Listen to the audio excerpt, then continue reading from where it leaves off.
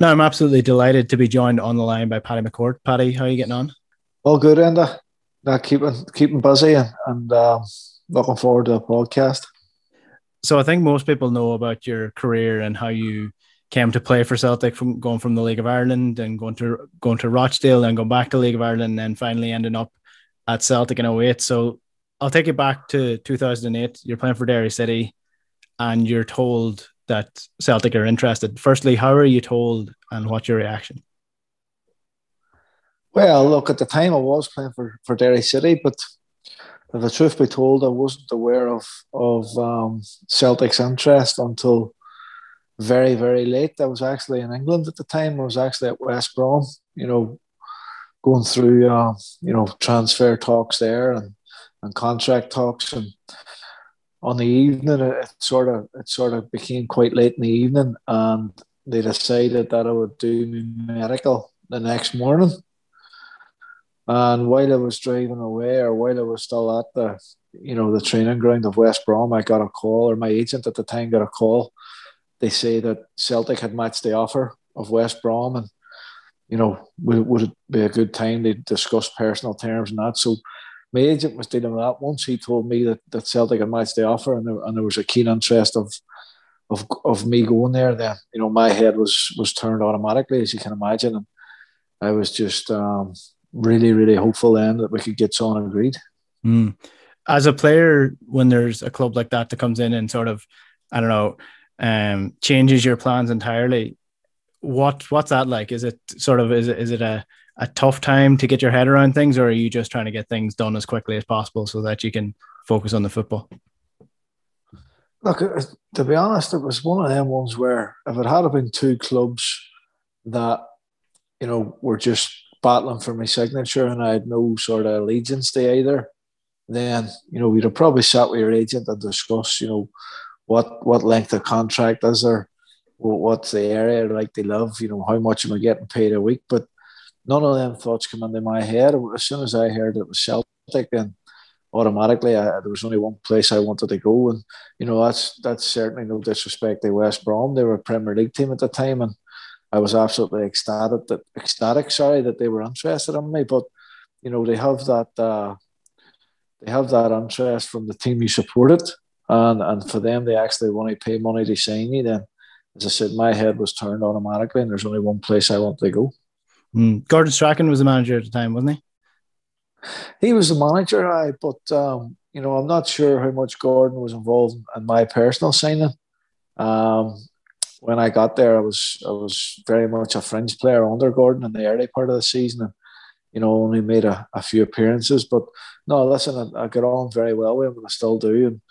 And we it took a wee bit of time to warn to me, but once he did, he was very good to me. What's Gordon like? Because there's obviously he's a fiery character from the time that he was a manager, from the time that he was a player, and I guess still now when he's a pundit, he still has that little bit of wit about him. So, what was he like to deal with at that point?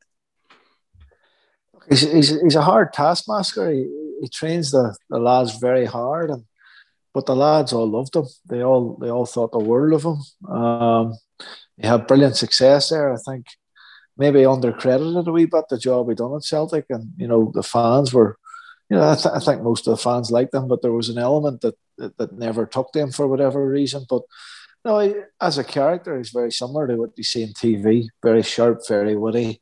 Can be quite straight and can be quite strict in terms of the demands he puts on the players. But all in all, I find him a really good guy. 2008, I guess it doesn't seem that far away, but in terms of football, it's a lifetime ago, really. What's the diet like as a footballer? What's the training sessions like at that point? Like, is it as modern as nowadays, or anywhere close to it, or is it? What was it like at Celtic at that point?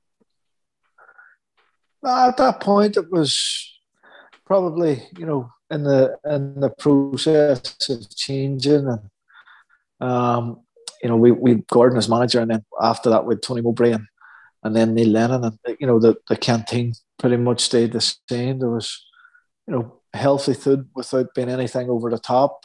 I then heard after I left that Ronnie Delia had come in and changed a lot about the canteen. There was very little sauces with meals, and we used to have fizzy drinks in the canteen. That all was taken away, and you know, I don't think the lads quite liked it to begin with, but you know, as time went on, I think they got quite used to it. So no, look, I didn't look at the canteen when I first arrived and thought it was anything overly dramatic. It was, you know, chicken and pasta and bread and, you know, stuff that, you know, most footballers would eat. But as I say, I heard rumours after that Ronnie Delia come in and changed quite a lot, but you know, I wasn't there at that time. What was the changes, or what was the biggest change from Derry City and the jump up to Celtic? Look, the obvious answer to that question would be the quality of player. You know, if you're talking within the sort of infrastructure of the club, the quality of player was a big jump. Now, we had a really good team at Derry, so that's not being disrespectful to the players I played with, but you know, the quality of player, the quality of, you know, their professionalism, how fit they were, how athletic they were, you know, all them were massive jumps. And then, you know, outside the club, the difference was just the size of the club. You know, I literally couldn't, you know, walk down the street or go to a shop or go to an Asda or whatever without, you know, someone wanting to talk to you or have a conversation or have a photo. So, you know, that took a bit of well, I was about to say it took a bit of time to get used to it. Actually, I don't think you ever get used to it. It's pretty full on all the time. But you know, 99% of the people were very nice and very complimentary, and I think they just enjoyed, you know, bumping into a Celtic player or a Rangers player if they're Rangers fans. So no, look, incredible experience for the 5 years I was there, but you know, pretty intense at the same time. I'll talk about Glasgow and the rivalry with Rangers maybe later on, but you made your debut against Hibs, was it in 2008? Can you remember what you felt like going onto the pitch the first time for Celtic? Well, I actually made my first team debut in a pre-season friendly against Man City, which was, although it was a friendly, for me it was still an incredible feeling. 4 or 5 years previous, I'd been released from Rochdale, as we touched on earlier, and you know, you have that self doubt, you have that worry that, you know, maybe that time's gone now. You might get to a good level of football. So even though it was a friendly that evening against Manchester City, they step on the pitch at Celtic Park with a 3/4 full stadium, and you know, with the hoops on was special. And then I suppose they make your league debut against Hibs later on that season. Of course, that's the one that matters. But I still count, believe it or not, that Man City game as my debut because it was a personal thing that I knew I would have an experience for the rest of my life. Were you nervous? No, I don't think I was particularly nervous. I think the fact that it was a friendly, you know, took any nerves away. I remember being excited, and I remember being honest. I remember having, you know, thoughts and visions of at that time when I was being released from Rochdale and thinking, you know, I'm quite proud that I've now made it back to this level, and you know, to get on the lat, I could come on around the 67th, 68th minute and got 20 minutes. I actually nearly scored. But no, it was a fantastic feeling, as you can imagine. And, you know, as I say, I didn't get many first team games that year, so that was as important to me as the sub appearances that I had.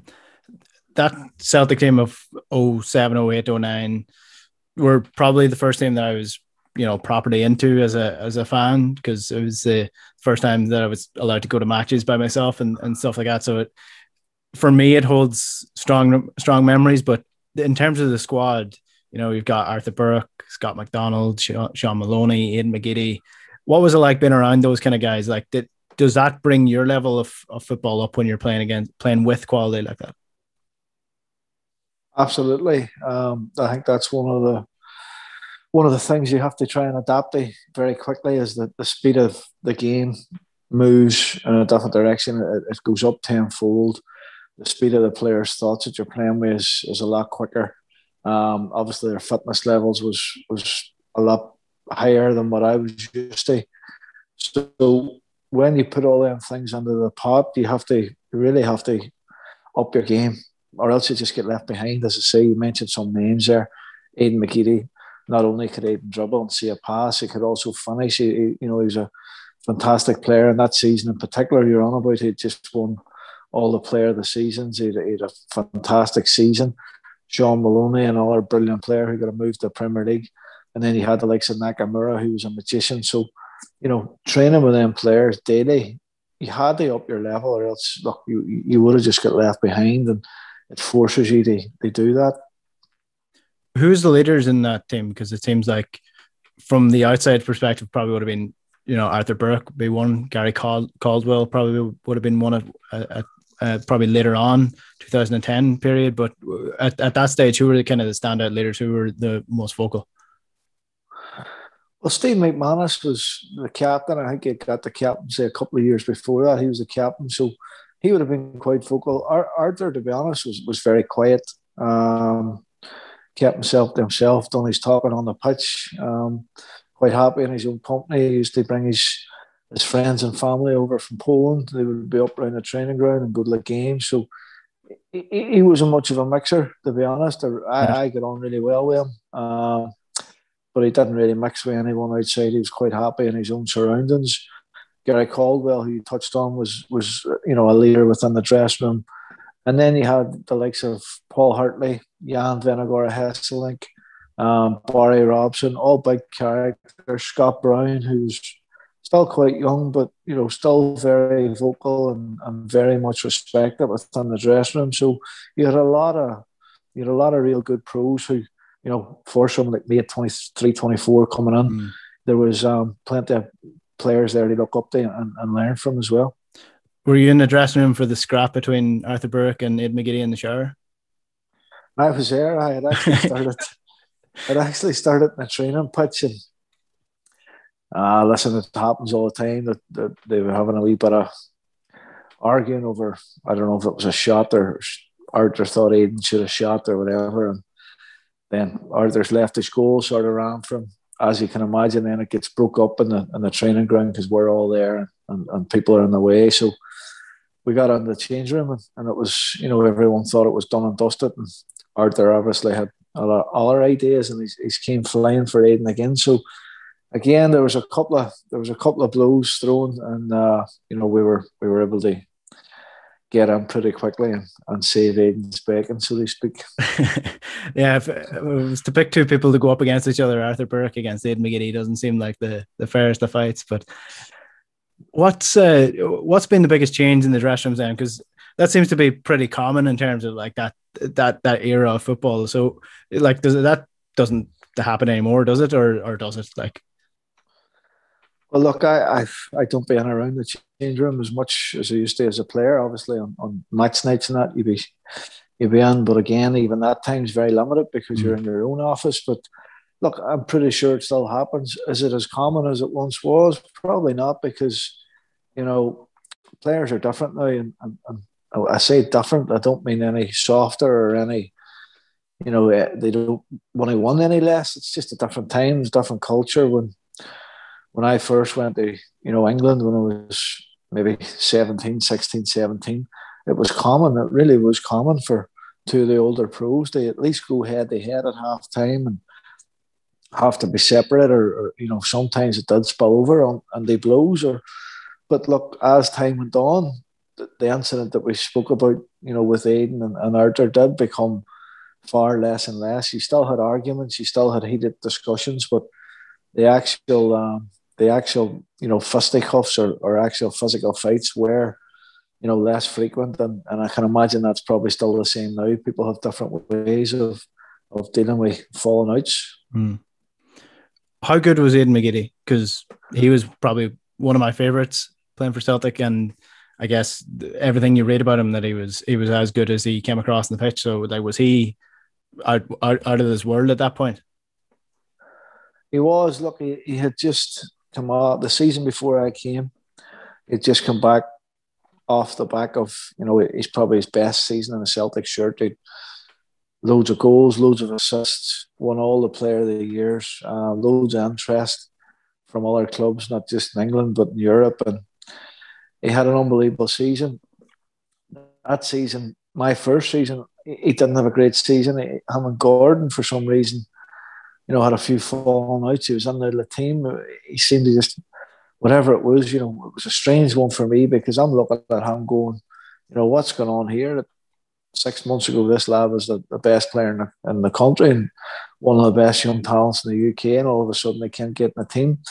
Seemed to be a bit of a personality clash, but whatever happened, he just didn't have a great year that year. Gordon left.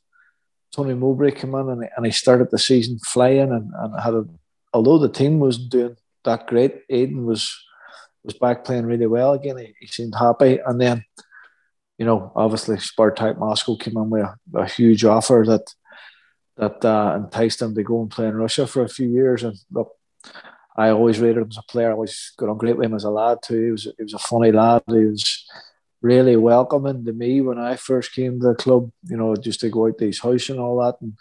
But as a player, he was absolutely fantastic. A baldy like you've never seen before. You could go by him, man. He had pace. He could slow someone up, take him the outside, take him the inside. He just had unbelievable ability. And, as time went on, and especially as he got older at Celtic, he started adding goals, assists, and became one of the key men in the league, really, before he left. You were sort of in and out of the team at this point, playing a good bit of reserve football as well. Is that frustrating for you even now, or can you remember what you felt like back then, not getting as much first team football as you might have liked? No, because I've been very open and honest about my conditioning wasn't what it should have been. The first year I was at Celtic. I came from the League of Ireland. I came off a long-term injury. And it took me a long time to get up to speed. I broke down a few times in training while I was at Celtic, so that set me back. So, look, I was fully prepared that there was no way I was walking straight into that first team. I'd never had that, ambition. I never had that want when I signed. I knew there was going to be a period of adaptation, so to speak. So I had to get fitter, I had to get better. And I used the first year to do that. And the reserves helped me because, I was getting games. I was doing quite well. I started to build a wee bit of a profile. And then, the second year then, I really only count the second year as when I would class myself as a first team player. I was more of a reserve player. And, as we touched on, getting the odd sub appearance here and there. But, it was really only my second year where I had a full pre-season, played most of the pre-season games. And then, was involved right the way out the season. And then, like you said, Tony Mowbray takes over from Gordon Strachan. Does that sort of throw things up in the air a little bit for yourself and for the other players as well? What was that change like? I think we sort of knew about 2 months to go in the season that Gordon was leaving. You sort of hear these things. Around the dressing room, lads that he would have been close to, the likes of Gary Caldwell and Paul Hartley, and that they'd been very close with him. And I don't know if he told them or they just got the sense that, the way he was speaking or whatever, it was going to be his last year. So, and that turned out to be the case. There's a lot of names linked with the job, as you can imagine. But, when Tony got the job, I was quite excited because, only a year previous, he was the one that was trying to sign me at West Brom. So, I knew he liked me as a player. And when he came in, I was a bit nervous because of, what had happened about turning down West Brom at the last minute to go to Celtic. But first week he was in, he's called me into his office. He said, "Paddy, look, I'm delighted you're here. Whatever's happened." He said, "That's football." He said, "I would have probably done the same myself if Middlesbrough had come in for me," because I think he was a Middlesbrough supporter. And he said, "Look, get the head down now. Good pre-season. You're part of my plan." So, that was a great weight off my shoulder, and it was brilliant to hear that from him. There was no hard feelings, which I didn't expect there to be anyway, because he's not that type of man. He's a fantastic man, a really, really nice man, and I was just delighted that he seen me as being a part of his plans. What went wrong for Tony at the club? I remember a lot of players coming in. Was that disruptive, or was he just not at the level needed for Celtic, or what went wrong for Tony? I wouldn't label him not being at the level for Celtic. Tony's done some fantastic jobs at other clubs. I think the fact that, Gordon was leaving after 3 or 4 seasons, 3 or 4 very successful seasons. Tony came in, a few players had wanted to leave with Gordon, like they did do then. They went with him then to Middlesbrough when he got the job. And, there was a period where there was a lot of change at the club. Tony tried to bring in his own players who took a while to settle. They weren't bad players by any means, but they didn't hit the ground running. And then in January, the club sort of backed them to go and get the likes of Robbie Keane and Kamara and stuff. And, the results didn't really pick up instantly. And unfortunately, when you're at a club like Celtic, you have to win straight away. You have to be competing straight away. And it didn't look like we were going to that season. And, unfortunately, Tony lost his job. But as I say, I found him really good with me. And, he's been a brilliant manager at our clubs. It just didn't work out at Celtic. Yeah, and I think Celtic had done 3 in a row previously, and then Rangers did 3 in a row. This was obviously before the situation where Rangers turned really badly, but what was the rivalry with Rangers at that point? Because it seemed like it was really at a peak and at a strong point before that. Well, the 3 years previous before I came, being a fan, you could see that it was nip and tuck every season. Celtic was popping them maybe in the last day or the last couple of games, and the rivalry was fierce. And then that continued for the next few years. The only difference was Rangers started they sort of pop Celtic, and and then obviously, as you touched on there, they had their well documented money issues and went out of the league. But look, at that rivalry is what it is. It's never going to change. It's a unique rivalry, and in my opinion, it's the most intense and fierce that I've ever experienced. Whether that's been playing or coaching, and it's a special day. It's a special week in the lead up to the game. You can feel the tension around the city. You speak to people, and they're nervous wrecks really, because their mood for the next 2-3 weeks is going to depend on that 90 minutes. And living in the city was really intense about that time. Yeah, suffocating would be the word that would come to mind for me. I don't know if you felt that. Look, it was. You tend to not really go out that much that week, whether it's before or after the game. You just suffocating. Now it's a good word, because you literally couldn't go anywhere, and people were talking about it, and they loved to remind you about how important it was, and we better beat these so and so's at the weekend, and the pressure was huge anyway. But the thought of meeting that same fella the next week in the shop again, if he had a loss or whatever, and knowing that you've let him down and potentially ruined his week, and he's had to get to work to his fans or his friends that potentially Rangers fans, the bragging rights and all that. It was huge pressure. And being from Derry myself, and knowing what that was like from a young age, it was exactly what I thought it was. Be intense and a real rivalry and a real sort of hatred. There's no getting away from. Both sets of fans hate each other, and that's just the way it is. Does that seep through into the dressing room?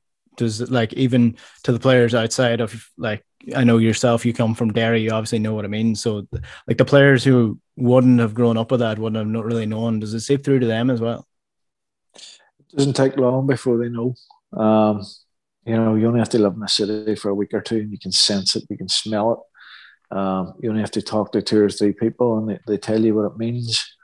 I didn't need told, but some of the foreign lads that come in that maybe underestimate the rivalry, maybe don't understand it completely. They get it very quickly, and then they're told in the dressing room as well. And you can see how nervous they get then leading into the games. They're probably the worst ones, because they've never experienced it before. They don't really know, how big it is, and until people remind them and tell them, and then, as I say, they don't belong getting it. I spoke to Darren O'Dea about him 6 months ago, maybe a year ago, and his biggest memory of the games and playing in an Old Firm game is not being able to hear, and barely being able to hear his own teammates talk to him during the game. What's your feelings when you play in that type of game? Well, I could hear the manager pretty clearly, because I was usually sitting 6 feet from him. But no, I understand what he says. The noise is something that you'll never experience. It's so noisy, and it's like some games you play, it might be noisy at the start. Then there's a wee break, and then it picks up again after a goal or a series of attacks. This is just constant for 90 minutes. There's no let up. There's no breather. I understand what Darren's saying. You're so caught up in the game. You're so focused that you don't really hear anything other than the noise. I don't think you particularly hear any chants or any singing. It's just this loud volume of noise, and you can smell the hatred in the atmosphere. It's a really unique football experience that any player that ever gets lucky enough to experience it will always talk about it for the rest of their career. I remember at the time, obviously Celtic had a bit of a fallow period when Rangers were playing in that stage, and Neil Lennon takes over as the first team manager from Tony Mowbray, and one of the themes was he's going to bring the thunder back, going to bring a bit of a joy back to Celtic Park. What's your memories of Neil Lennon as the manager when he first took over? I remember that interview, and it's one now that sort of symbolises his first time in charge. I remember the words he said, "I'm going to bring the thunder back." Is exactly what he said, and to be fair to him, he did. I suppose it coincided with Rangers having their own troubles, and people would always argue, they get an easy run at the league and the easy run at the cups, but it's far from it, because at Celtic you're always competing against every team. Every team raises their game, they play. It's incredibly difficult. They won titles. It's incredibly difficult. They won cups. And, Neil's record will always say that he managed to do that repeatedly as a player and a manager. So, he came in. It was his first real job in management. And, he'd done a very good job. We won plenty of titles. And he certainly brought the thunder back. There was some unbelievable atmospheres around that time.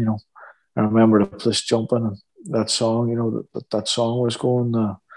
You just can't get enough of that, was it? That just can't get enough. Remember the place bunching at that 62,000.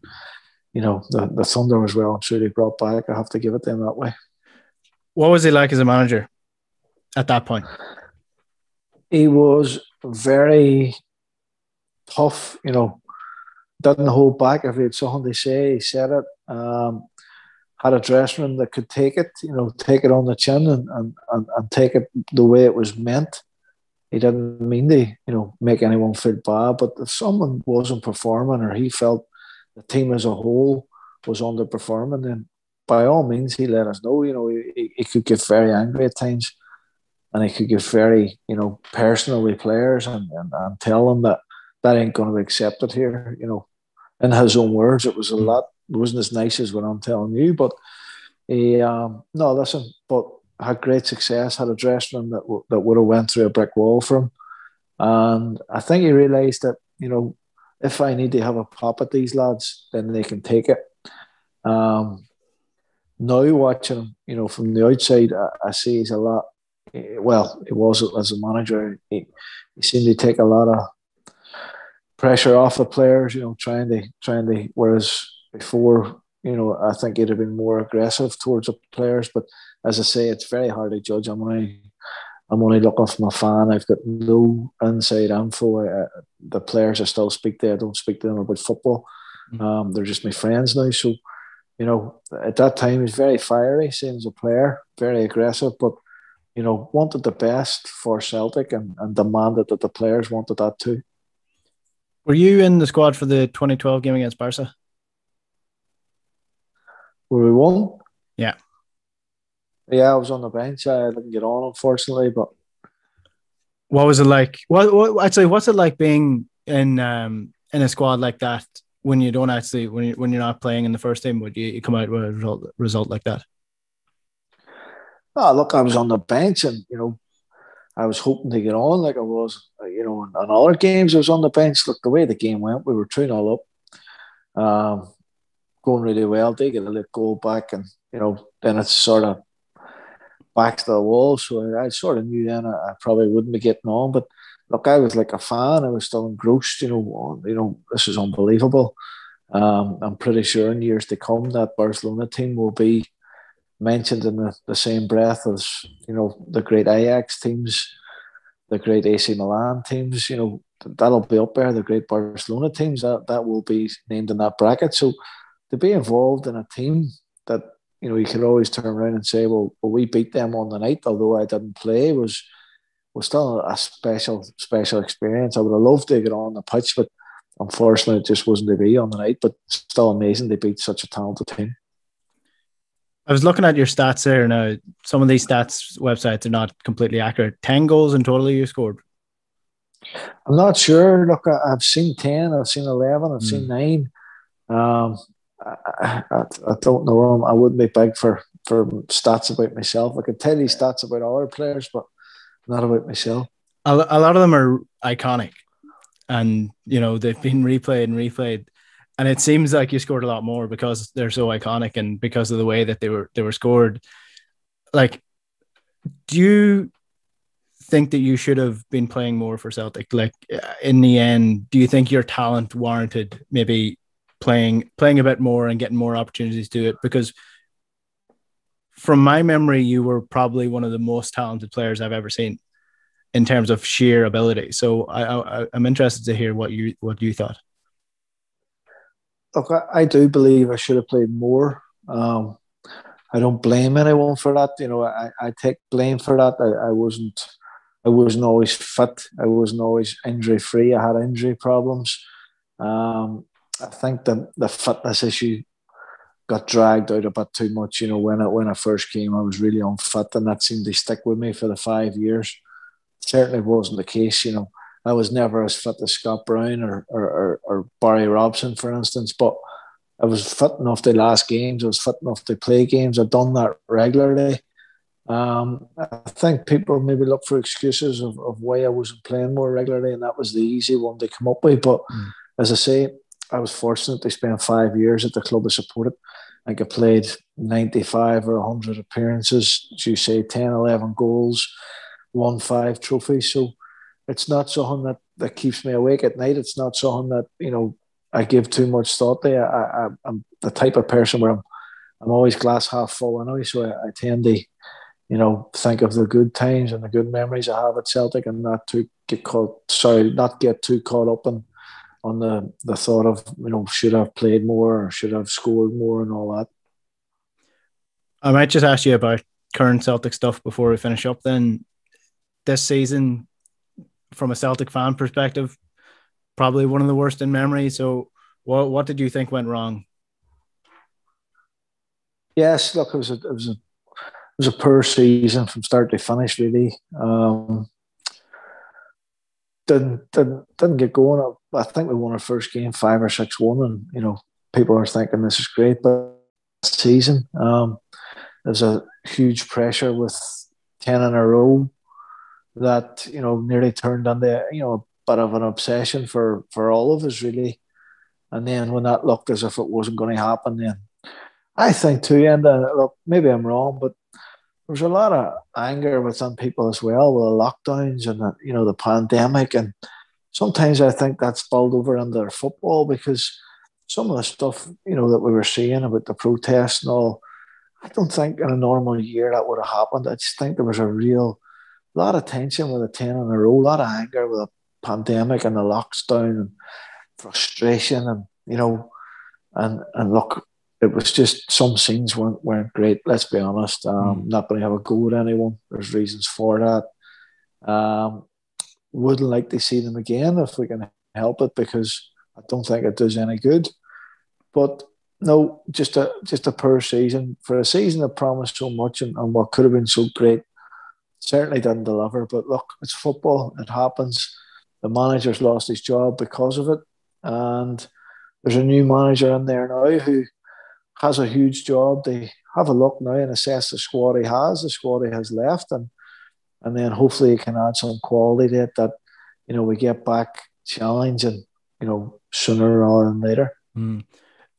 The similarities between yourself and Shane Duffy are quite obvious because Derry City, Celtic fans growing up off the club. Could you empathise with what was going on with Shane this year? Do you think the fact that he was a boyhood Celtic fan, there was a lot made of that? Obviously, he had his own personal issues as well with his father passing away. like, do you think the pressure of coming from a city like Derry that has the obvious links with Celtic added to what went wrong for Shane? Listen, I absolutely love Shane. You know, I love him as a person. I love him as a player. He's been a fantastic player in the Premier League in England. He's been a fantastic player for the Republic of Ireland. And look, he did lose his father and he went to his boyhood club and he tried his best. He actually had a really good start. He scored a few goals and then he made a few mistakes. And to be honest, he was criticised, you know, a bit over the top, in my opinion. In fact, I thought it was a good bit over the top. There was other players who were underperforming and making mistakes. And I think the Celtic fans just had such high hopes for Shane, you know, thinking that he was going to be this, you know, Paul McGrath type, you know, top class centre back. They take us on to the next level and lead us to 10 in a row. And again, going back to the protests and stuff like that, I think when that didn't happen, there was a real frustration. And, you know, Shane did, you know, he took a lot of stick, which a lot of it was unfair, or certainly it wasn't just him that was causing the team to underperform. So look, Shane's he's a big boy. He'll take it on the chin. He had personal issues, you know, around that time that I'm sure he's hopefully overcoming now as well. So look, he tried it. He gave it his best shot, and you know, he was just unfortunate that it was a season where not much went right, to be honest. Well, he's back in the Irish side as well. He was really good against Andorra, so hopefully that'll be the start of him kicking start his career again. Because I mean, I think everyone did expect him to be brilliant, and having seen him for Ireland, I mean, he is a top class player. So it was just weird that it just didn't seem to happen for him at Celtic at all. So just finishing up then, Ange Postecoglou, I'm sure, like many people, you haven't been watching the J League for the last 5-6 years. So what are your hopes for him? No, you're right. I haven't been watching it, but you know, since he was linked with a job, I've you know tried to dig up as much research about him as I can, and I've read interviews that you know well-respected people in Asia and Australia, you know, speak very highly of him. I hope he comes in and implements his style on the team. Firstly, I think he needs help. He needs players. We've lost a lot of loan signings. Probably weren't up to the level anyway, so I don't think it's a huge loss. His job now is to replace the players that we've lost. We hopefully better, and then you know he needs some time to work with the players that he gets in. You know, along with the existing one that's there, to come up with a system and come up with a style of play that first and foremost is hopefully going to win games, and you know, secondly, if you can add a bit of flair and a bit of quality to that the fans, you know, can relate to, then you know, who knows, it could be a great success. But I just don't know. I don't know enough about him to comment. I don't know what players he's going to get in. But the one thing you'll get is like all of the Celtic supporters, or sorry, all the Celtic managers, you get my full support, and you know, hopefully, I really, really hope he goes and does well. Let's hope so. Paddy, been absolutely brilliant with your time. Thanks very much. No problem, man.